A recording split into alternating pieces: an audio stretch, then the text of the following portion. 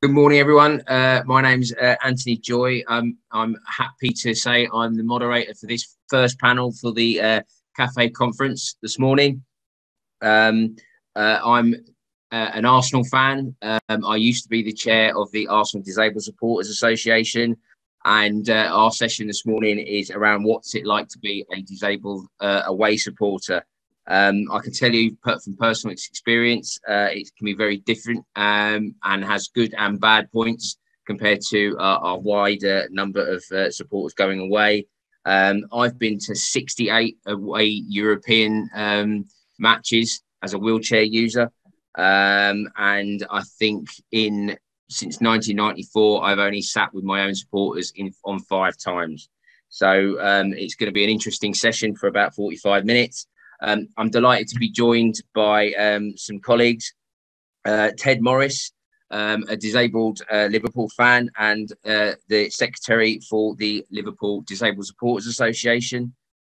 John Attenborough, a disabled Dundee fan.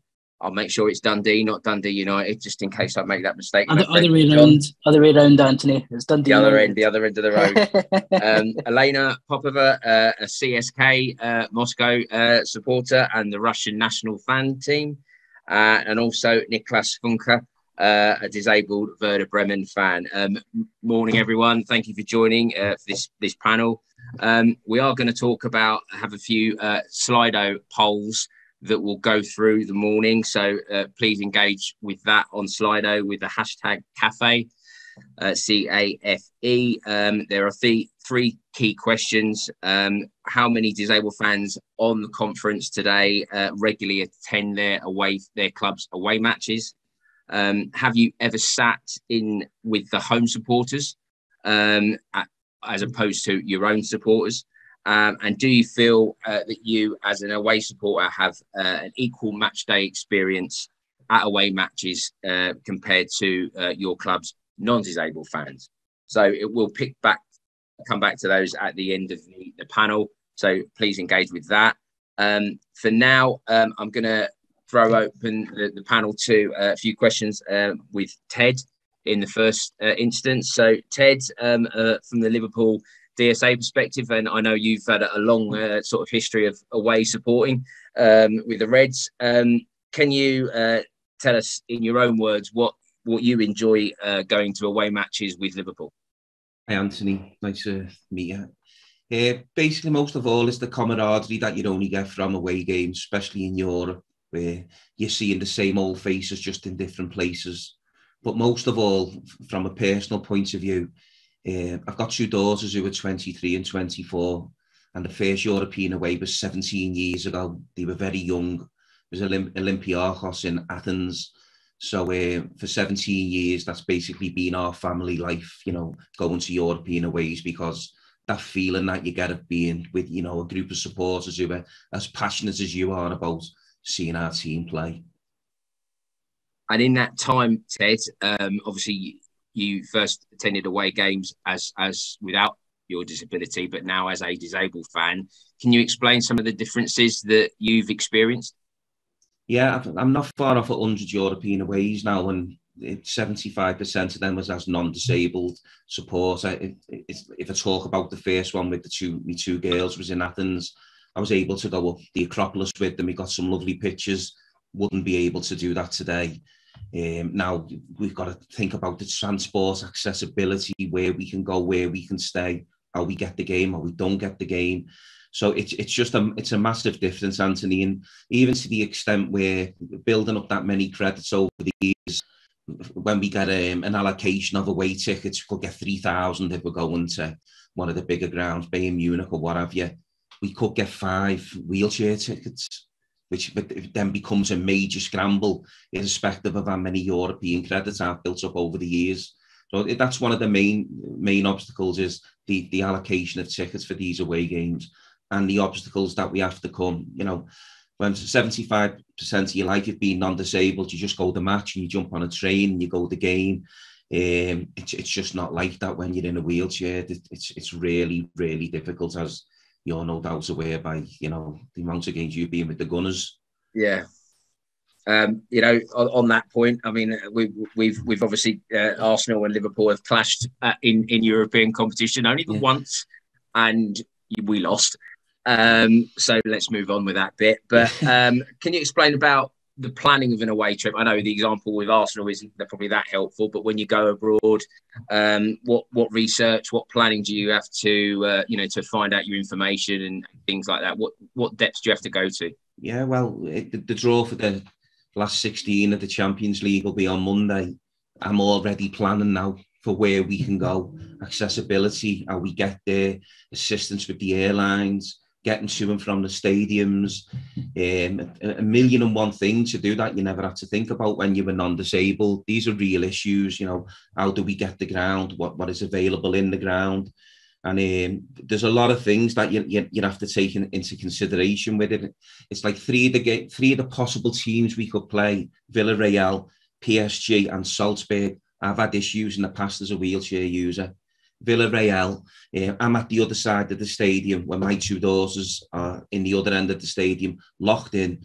Police and stewards not letting me near them after the game, terrified I'm going to be separated from my daughters. That's a real life problem. And then a 30-minute walk push to the coaches where there was no directions. Paris Saint-Germain was even worse. After the game, nearest metro, with me daughter who was 19 at the time, got to the nearest metro, no excessive thing, just obstructed view. Apart from our SLO, Yana Shiribi, she dealt with Salzburg staff and sat us in the home end. We could see half the pitch. You know, it's a long way to go to see half the pitch. Real life problems and that you just don't have as non-disabled. You know, just on that point, Ted, how many have you ever made a plan to go abroad without knowing that A, the stadium was accessible, and B, you had a ticket allocation for accessible tickets? Have you just booked the flights and your hotels anyway? Because I know we will do that as soon as Monday comes, Anthony, irrespective of what information being able to find out. I will have the hotel lined up, accessible hotel. I'll have the flights lined up, and I will book them straight away. It's really difficult to find access, you know, about a lot of stadiums. Cafe really good, but there's instances where you've got some accessible, you know, you've got information that a stadium is accessible. You get there and it's not accessible at all, you know, and it just raises issues on the day of the game. And you know, we've had one where there was no transport once we went to Genk, got dreamt off in the city centre. There was no transport. I had 2 miles to go on an electric wheelchair. That was like running out of power. Real issues, and accessibility is, you know, and what is available regards stadiums in Europe it's few and far between. And it's probably a similar issue that I've experienced, but around sitting in with home supporters. Can you just speak to that around some of the issues or the experiences you've had, you know, sitting with the other fans? Well, first and foremost, I find it an extremely upsetting experience. You know, I've spent 17 years of my life going to match with my wife and 2 daughters. My wife will be with me at some end of the ground, whether it be Villarreal, Bayern Munich, Dortmund. There's 3 that just spring to mind, Salzburg. So for 17 years, for 75% of that time, I've been able to sit with my daughters, enjoying a European away game, which is, you know, a tradition of our family. Then all of a sudden, you know, I'm sitting in a home end where we're liable to abuse. You know, we do get abuse. We had a terrible experience in Munich where we were just getting abuse. You know, sometimes it's better if you lose because you're not, you know, wheelchair users. We just don't need that, but you get it. But the most thing is the feeling of isolation. If anything happens with my daughters that in the other end of the ground, I can't assist them. You know, wheelchair users following a team around Europe should never be allowed to sit in a home end. They should be able to sit with the away supporters, especially if they've got family members in that end. It just I find it absolutely unacceptable that in 2021 we have not got facilities within every stadium in Europe where they can accommodate a amount of wheelchair users with the away fans. It beggars belief, really. Completely agree, Ted, as well. I mean, on that point, what, you know, the people that are on the conference today, our fellow fans, the governing bodies and agencies across Europe. What would you say to them? What's your message to them? What my message to them would be, I'm also Vice Chairman of the Premier League Disability Advisory Group, and we're currently checking compliance with Premier League clubs towards the accessible stadia guidelines, which are there to facilitate and assist disabled supporters. When you think there's over 800,000 people can accommodate the 20 teams in the Premier League, yet on any one given weekend, only 7,000 of them are disabled supporters. There's an awful lot to be done. So what I would, sincerely ask the clubs and the governing bodies to do in the first instance, just get clubs to comply with the accessible stadia guidelines, but don't just look to meet the minimum standards. Try and set some standards for disabled supporters, so we can do what I was able to do for 75% of my life and enjoy watching my football team with my family and enjoying the experience without having to worry about all the things that we do. It just really doesn't have to be like this. Do you think, Ted, that those lessons, that sort of approach here in the UK can be applied and would benefit across Europe? Yeah, well, I think the Premier League can set the standards. It's probably the strongest league in Europe at the moment. So, Premier League can set the standards of what they can do for disabled supporters. I'm sure CAFE and UEFA will buy into that and ensure that other countries, other associations try to meet the same standards. Atletico Madrid are a shining example of what can be done. When you go there, the Spanish staff, the accessibility team, they treat you like royalty. The tribunes are fantastic. They make sure you've got everything that you need. They are a fantastic role model that every team in Europe, every club in Europe should be aiming to meet the standards that they set. Ted, thank you very much for your time. Thanks. Some really, really good points there. And definitely one I can resonate with personally. If I can introduce John Attenborough. I'm going to correct myself now because I said Dundee fan, but now I'm quite wrong to say it's the other end of the road, isn't it? Yeah, just across the road. Just across the road, mate. Well, I do apologise for that. The faux pas straight away. John, can I ask you to, sort of explain why you enjoy and what you take out from going to away matches with Dundee United? Yeah, sure. I just love, I love waking up in the morning on an away day, knowing that you're going to be travelling to a new ground. And you're travelling with your own support as well, and you're just enjoying the atmosphere and the banter between the two grounds. It's completely different to a home match because it's only just like a small group of maybe the sort of hardcore supporters who kind of travel to, particularly long distances for away games. I love one thing that I love just as a football fan in general is visiting, stadiums that I've maybe never been into before as well. I just love, visiting new stadiums and even get to experience a bit of the town or the city you've maybe never been to before as well, and just getting a feel for the place and the clubs that you're going to see in that. Thanks. Obviously I've got the notes in front of me, and it says you do attend on every game with your assistant's dog. Your what's your dog's name? Sam. Well, shout out to Sam. You recently wanted to attend a match, but you refused to entry because of Sam or Sam coming with you. Would you be able to explain to everyone what happened in that instance and how you felt at the time?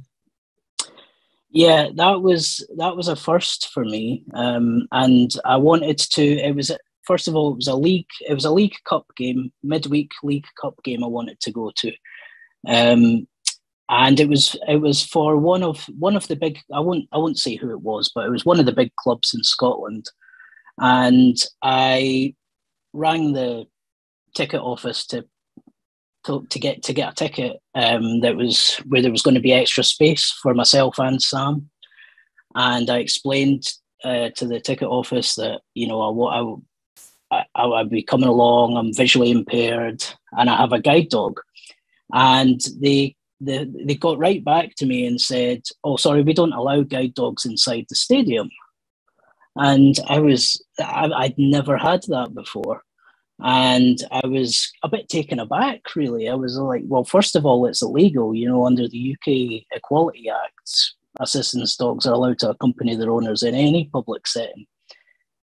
And then I got in contact with CAFE about the issues that it was causing and the way it made me feel as well. And they contacted the club on my behalf as well to explain that this just wasn't acceptable. And I think they tried to say that it was because of like COVID restrictions and there was a red zone in place, so they couldn't sit me in a certain area. But I didn't accept that as an excuse. They first of all, they just flat out refused to give me a ticket because of my guide dog. They actually said to me, you know, if you wanted to have a person as a sighted guide, that was fine, but you just couldn't bring your dog into the stadium. And it just made me feel really like, you know, it just made me feel really not welcome, if you know what I mean. That's shocking. That's absolutely shocking. I mean, regardless of the fact it's illegal, as you say, it's just absolutely, you know, in current times, just a terrible thing to hear. Because obviously that instance, you know, and this red zone because of the pandemic and whatever.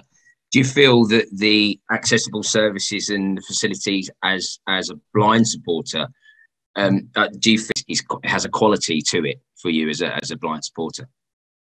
Yeah, I must say, actually, for most of the grounds that I've been to in Scotland, the audio descriptive commentary has actually been really good. And there's only maybe a small handful of grounds where it's been maybe done by the local hospital radio team. But the majority of clubs have their own sort of commentators who have been sort of trained to, you know, commentate for visually impaired people. So they've sort of been through that training. And for example, even when I turn up to my home ground at Tannadice, you know, I walk through the accessible entrance and one of the commentators is actually there to sort of give me sighted guide to where my seat is and sort of sort me out with a headset and stuff. And you find that even in away grounds, you know, they're generally pretty good. But I think knowing that service is available is probably has an impact of whether you decide to go to the away game or not. Because if I go on a club's website, like if I'm going to an away day and I can't find any information about audio descriptive commentary, or if there's going to be space where I could sit where there's a bit extra room for Sam to lie down, for instance, it can sometimes not be worth the hassle trying to find that out if it's not available there on their website, because not only do you have to sort your ticket out, you've got to sort out your travel and assistance while traveling and things like that, which can also be a bit of a hassle sometimes, as I'm sure you're aware of as well. On those hassle issues, is there any situations for you that you wouldn't attend an away game because of those accessibility issues? Yeah, absolutely. Perhaps if the ground isn't maybe accessible by public transport, for instance, that might have a big impact. So obviously, I can't drive to the away games, and quite often the coaches that the supporters buses that are put on for away games often don't have the sort of space for me and Sam to get on as well. So that can have an impact, because I do a lot of travelling to away games through public transport, and most grounds, I must say, are quite easily accessed by public transport. You might just have to get a taxi when you get out the station or whatever. But I think a lot of people, a lot of non-disabled away supporters don't realise the amount of planning and organisation that goes into even just travelling to an away game. And I mean, that's the next question I was going to ask, exactly, that what would you particular look out for or try and research as to accurate and up-to-date information? What things are you actually looking to find out from those clubs? Yeah, so I want to find, first of all, if I'm deciding if I want to go to an away game, I want to find out if they offer audio descriptive commentary at the game. I want to find out if there's an accessible entrance to the ground, for instance, because obviously me and Sam can't go through the sort of traditional turnstiles and stuff. You want to find out, the nearest public transport links to the ground. And then you've got to sort of plan your travel on the side of that as well. See if there's train times that link in with when the match finishes, or if it's a long away day, look to see if there's maybe a hotel that you can stay in, and make sure the hotel's accessible as well. So there's a lot of sort of planning and organisation that goes into just deciding whether you go to an away game or not. Absolutely. And on that point, then, during the final question, two-parter is. If there's a disabled supporter and hasn't been to an away game, what would you say to them today to encourage them to go and do so? And the second part is, what was your best stadium, best game that you've attended to as an away fan?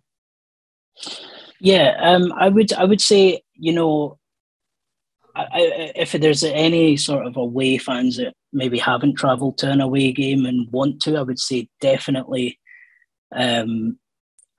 Definitely look to see when your club's playing away next. Maybe even try one that's maybe not too far away from you to start with. I think that's probably a good starting point. That's how I started going to away games. And then you kind of get the bug for it. You're like, I want to do this again, in 2 weeks' time. And you sort of start to plan about going further afield. So I think just put yourself out there and definitely go for it. For my best away day experience, it's probably going just across the street actually to Dens Park, and every time we beat them over there. So any time that we've won at Dens Park is probably my favourite away day. And on that point as well, it's literally right across the street from our grounds, so there's not really too much travel planning or that. So you can just go and enjoy beating Dundee.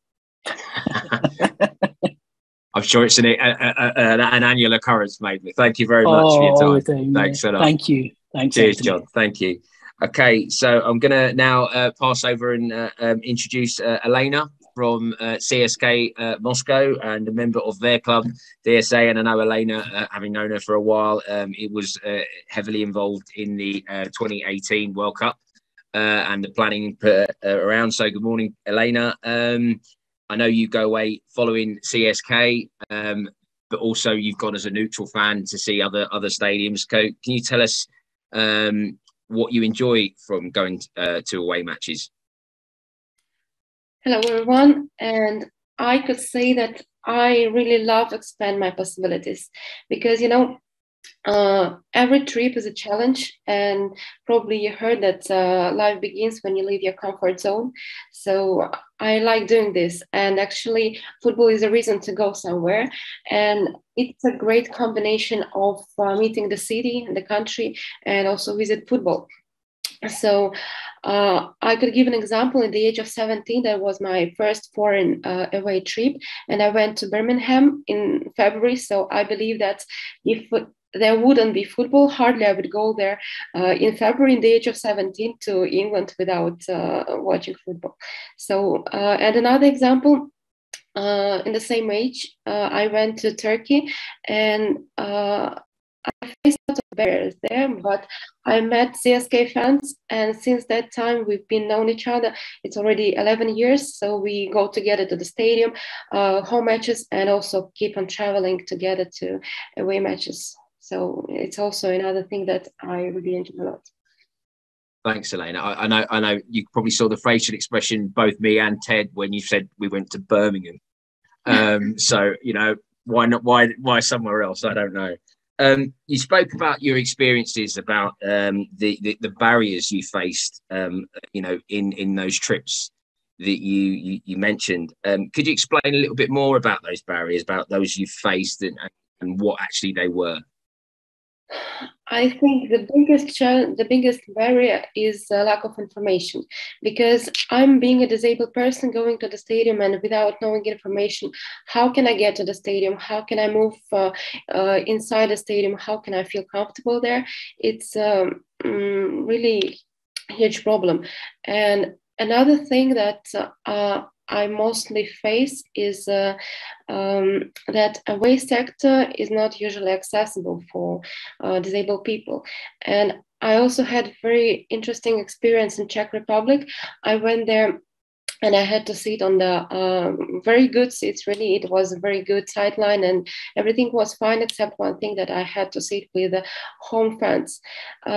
It was fine, but when my team started to lose and the fans around started to understand that I'm a foreigner, and they wanted to make jokes and to speak to me, but inside I believe that my team will do their best. So it turned away. We scored 1-2 and then 3 goals, and we won 3-2, and then the situation changed. So I was happy, but they were even sadder because the team lost, and secondly, because I was there with them celebrating the victory. So it's interesting experience, but I could also say that not having accessible seats when the away sector can be also dangerous for wheelchair user or not a disabled person.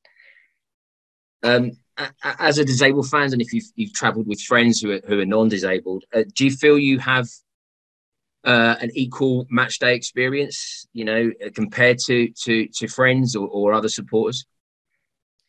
Also differently, and it depends on the stadium, but I could say from my positive experience that when I went to Wembley Stadium, that was, I think, one of the best experiences in my life, because I could go with my friends to the stadium, I could go to the sector, and I was very surprised that I could enter with my friends to the sector, away sector, and actually I didn't expect this, and we could support the team together, and I could sing the songs, and I could applause and do whatever I want, because comparing to my bad experience in Czech Republic, I couldn't express my emotions. But I believe that we go to the stadium, not like going to the theater, just go and see the performance.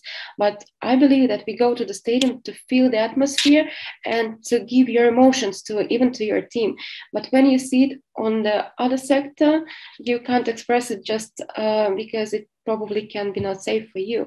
So this experience at Wembley Stadium was really incredible and was unexpected, because I didn't believe that I could go to the stadium and be with my friends, with my family, supporting my team in a different country. So that was incredible, really. Good stuff. I'm glad Wembley met your expectations. Do you feel that clubs across Europe, do they understand the barriers you've described for disabled supporters, and particularly for those of us who are travelling as an away fan? Do you feel that the clubs themselves actually are recognise that there are different challenges, and they accepting of that? Very difficult question, but I can say that I can compare already, because as I said earlier, I've been traveling. The situation is really visible, and I do really appreciate this work, and that's getting much easier to travel. So once again, yeah, thanks for CAF, and I hope that it will be even better, and probably in the nearest future we even won't need this work, because it will be equal, so there will be no work to be done. Absolutely. Here your experience in the planning and your role with the World Cup in 2018, what insight did that give you around the role of a disability access officer, and the role they play in clubs across Europe? The World Cup is a unique experience, actually, and I'm happy that it was in my country, and I'm happy that it was the best in accessibility, and it was the most accessible tournament ever. So that was an incredible atmosphere, and from my side, as a being disabled person, I felt really equal and not facing barriers. So that was really incredible. Great. And a final question for you, Elena, similar to what I finished with Ted. What message do you have to our fellow fans who are travelling if they haven't ever been before, and also to the governing bodies that we sort of run the game? What message do you have for those about looking to improve the experience of disabled fans? Just one thing. Okay. Well, just one, but 5 if you want. Well, I think I could say that try to welcome everyone at your stadium. And I mean everyone, disabled people and non-disabled people, because I believe that these fans who know about your experience in improving stadiums would like to come to your stadium and experience your hospitality. So from my experience, also following different clubs and knowing how they improve their accessibility, so I could say that FC Wolverhampton is really incredible. And if there is anyone from this club here, so just I would like to come to your stadium to experience your hospitality.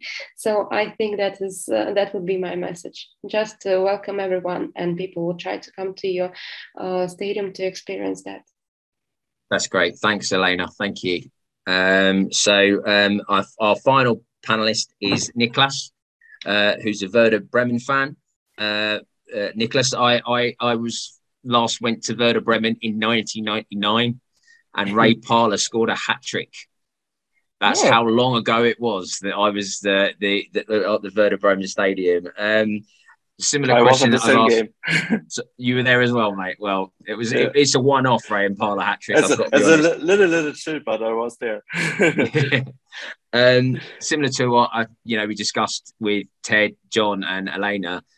What is it about that you enjoy going to away matches as a disabled supporter? And I'm aware that it's not just following Werder Bremen; it's ground hopping for you as well. Yeah. At first, thanks for having me in the panel. Why I traveled away games is I think it's my duty to representing the honor of my city and my club as a home, as away. Before I was in the wheelchair, I was into the fan scene at Bremen, and I try to travel every away game. And I think it's for me, it's very, very important to do this. It saved my life after my accident, so I can travel with my friends. We can drive with the bus or with the train, drinking some beer and have fun at the away games. So, and over the away traveling with Werder, I go to the ground hopping because I love travel. I love to see new cities, new stadiums, new countries, and it's very, very important for me that I can do the traveling. Yeah, that's great. Thank you. And particularly the beer bit, although I've stopped that going around now, but I agree with you. You told Amy from Cafe ahead of the conference that happily your health and your condition has improved, but your requirements have changed. So you've moved from no longer needing being a wheelchair user, but you can access the stadium via as an ambulance supporter. Can you speak about the difference that you've experienced in terms of both the facilities and the different information and that they give you at different grounds? Yeah, it's make the thing very easy that I can walk now. It's before, when I was in a wheelchair, it was a very big planning to where I go to the ground, who can drive me, or can I drive at myself, where are the trains, where are the parking spots for disabled people. And now when I'm walking, it's much easier. I only book my ticket and going to the bus or to the train. And then when we are at the city where we play, I stepping out of the bus and going to the away sector. And it's much fun that I can stand now in the away sector and not need to use the wheelchair spaces in the home sector at away games. So I can stand with my friends, I can chanting, I am part of the away sector and not only a visitor.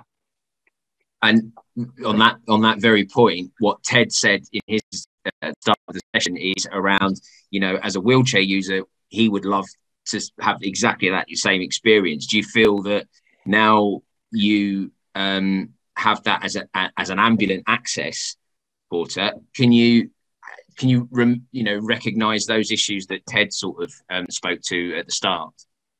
Yeah, 100%. It's just, you have a friend, you have a group of friends where you've been with these people since 10, 15 years, traveling 100,000 of kilometers with them, and then you cannot stand with them in the same sector. It's very depressing to stand there alone. So you want to stand with your friends, you want to chanting the scouts, you want to waving the flags, and it's one of the most thing for me for traveling away games. It's the community with the other fans, with your fan club, with your group, with your friends, with your family, and that's often it's not possible for wheelchair users. Great. Final question for you before I open a few more to the whole group. Niklas, what was the best stadium you visited, either both as a Werder fan, but also as a neutral? Also with Werder, the best games was the 2009 Derby weeks against Hamburg, when we kicked Hamburg out of every competition this year. And starting there, going down. But now we are the same shit like this with our club. But this was the most intensive weeks for me. And as a ground hopper, my best experience was at Olympique Marseille. It's an incredible stadium. It's incredible ultra scene. It was amazing. So you must go to Olympic. It's very, very great. And very nice disability supporters group. So they helped me with tickets, and they get me a warm welcome at the stadium and show me everything. It was very, very nice. Yeah, I recognise that. I've seen their group there once we visited the Velodrome before, and it's the strongest coffee I've ever had in my life. It made me scream, to be honest with you. Thanks, Niklas. We've got a few questions on the chat so I'll open this up to all four of you. So just raise your hand. So the first question we've got is, we'd be interested to know how much word of mouth, so my experiences being told to John and so on and so on, how much does that plays in importance that supporters wouldn't attend to a game, and whether that influences a positive or a negative experience. So how much does you don't base your decisions on the information given by the club rather than another supporter? So we would share the stories between. So John's got a hand up first, so I'll pass that to you, John. Yeah, that's an excellent point, because I'm actually friends with a lot of other visually impaired people, a lot of other visually impaired football fans from different clubs. And quite often they'll say to me, "Oh, have you come to this ground or that?" And I would say, "No, I've never been there." And they would tell you, "Oh, well, they've got this available. They've got audio descriptive commentary. They've got, a section where sort of visually impaired people might sit, and there's extra room for assistance dogs or that." And that information isn't available on the club's own website. So sometimes just having your friends or other supporters tell you that information makes you go, "Oh, the next time we're playing away at that ground, I'll go," So that makes a huge difference. Great. Thanks, John. Ted, yep. Yeah, to be honest, other people's experiences, irrespective whether it's different to the travel information and what have you, it still wouldn't stop me going, because I would go anyway. And I find that, speaking from Liverpool Football Club, all of our wheelchair users are exactly the same. Excuse me. They're passionate, and irrespective of what's there, we are going to go anyway. And I suppose that's why accessibility and access is so important. If there is issues that are out there, more than wear them out between fans, contact Cafe, contact the club that you've just visited and make it better for the next group of supporters that go. That's the best way you can use word of mouth. Use it in a positive way where we can impact upon fellow supporters' experience, even if they're from a different club. Make it better for them the next time we go. That's the best way to pass word of mouth around, in my opinion. Right, thanks, Ted. We've got some other questions for everyone. What do you expect when communicating with disability access officers from the away team? So not your own club, but the away team you're attending. What do you expect from them? Go ahead, Ted. You'd expect knowledge. You'd expect assistance. We just had a situation where there was a few issues when we played West Ham United. Over the following 2 weeks after that, West Ham United put great importance on what happened to us, wheelchair users, ambulance, disabled supporters, non-disabled fans as well. Through the DLO, SLO and DAO at West Ham United, they were able to address all them issues and make it better for the next team's visit, which I think was Brighton and Hove Albion. So, what you'd expect, you expect them to listen, Anthony. You want them to have the knowledge, and especially if you can bring something to them and say, this is what we experienced last time we were at your ground. Can you fix this to facilitate us? So that's the two things, isn't it? Knowledge and assistance. That's all we ask for. So we can just enjoy the match like anyone else can. That's great. Cheers, Ted. Niklas, yeah, you got your hand up. Yeah, I think it's very important that when you call the club or the ticket office, that they know where the tickets get, where the spaces is. So I have often when I go hopping in other countries, I call the ticket office. Yeah, where can I get a wheelchair ticket? And they, I don't know if we have any wheelchair spaces. So I think it's very, very important to teach the staff from the clubs that they know, yeah, we have so and so much wheelchair spaces, and we have spaces for blind people. And I think that the clubs must teach more the ticket office and the club informations, because the websites are very often not good with information. So it's very high in our sections that you find when they have information about wheelchair use, but many clubs don't have any information on the websites. Thanks, Niklas. I think Elena, you're first, then John. Yeah, just quickly wanted to add probably flexibility. So when you speak to a disabled person, probably you will need to take a decision on your own and to, as Ted said, listen to the person and to be flexible to change the seat or to provide more services or something that disabled person requires. Thanks, Elena. Completely agree. Yeah, and John. Yeah, I would just like to reiterate the points that Ted, Elena, and Niklas just made there. And also add to that make purchasing, disability tickets for away fans a little bit easier as well, because sometimes purchasing the tickets can be really quite a laborious thing as well. Any other away supporters can maybe just go on the website, click a few buttons, and they've got their ticket. But for us, we phoned the ticket office, and I had a issue recently with a club in Scotland where I rang the ticket office to purchase the ticket, and they were like, yeah, that's absolutely fine. Can you just scan us a letter of proof of eligibility, and then we'll get somebody to ring you back and purchase it. And it can take a couple of days doing that. Whereas other supporters can, just go on the website, click a few buttons and get their ticket. So I would say, maybe streamline the process of actually purchasing the tickets, and that would take away a lot of disabled people's anxiety as well about deciding whether or not to go to away games. That's great, John. Yeah, I completely agree. Particularly the hassle of booking tickets is a pain, I think, for most supporters wherever country we're based in at the moment. Yeah.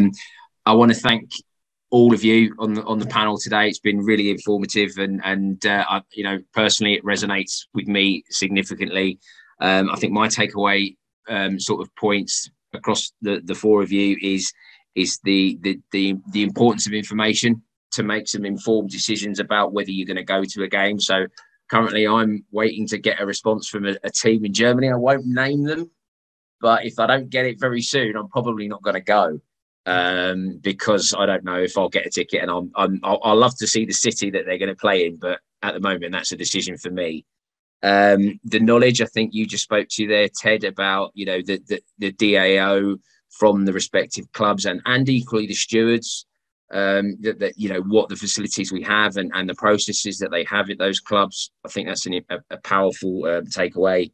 And Elena, your point there about the flexibility. And Niklas, in your case, where your previous approach has been a wheelchair user to ambulant, I think that flexibility is a key point, and there's no one standard that will suit every disabled supporter, and they need to be addressed to their needs. I think it's been a great opening session for the conference. So I think we're having a break now for about 20 minutes. So go and get some refreshment wherever you are, and please be ready to dial into the next session at 45 minutes past the hour. So it's about another 20 minutes or so, and we'll that one there is around accessibility of mega sporting events. So that's quite interesting. I don't know what a mega sporting event counts to, but we'll all dial in for that one. So thank you, everyone. The poll, we're going to run out a little bit of time on the results of that, but we'll make sure that's circulated in some of the notes and the recordings after the conference. But thank you for the time, and see you again.